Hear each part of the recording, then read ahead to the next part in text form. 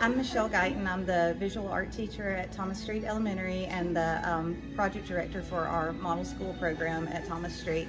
And every year we have an arts festival to celebrate a different country, and we love to integrate the arts to teach all of our children about the importance of other cultures and the art from the other cultures. So we integrate dance and music, visual art and drama throughout the whole month of April. And then tonight is our celebration where everything comes together, and parents and the community get to come and celebrate with us, learning about Australia this year.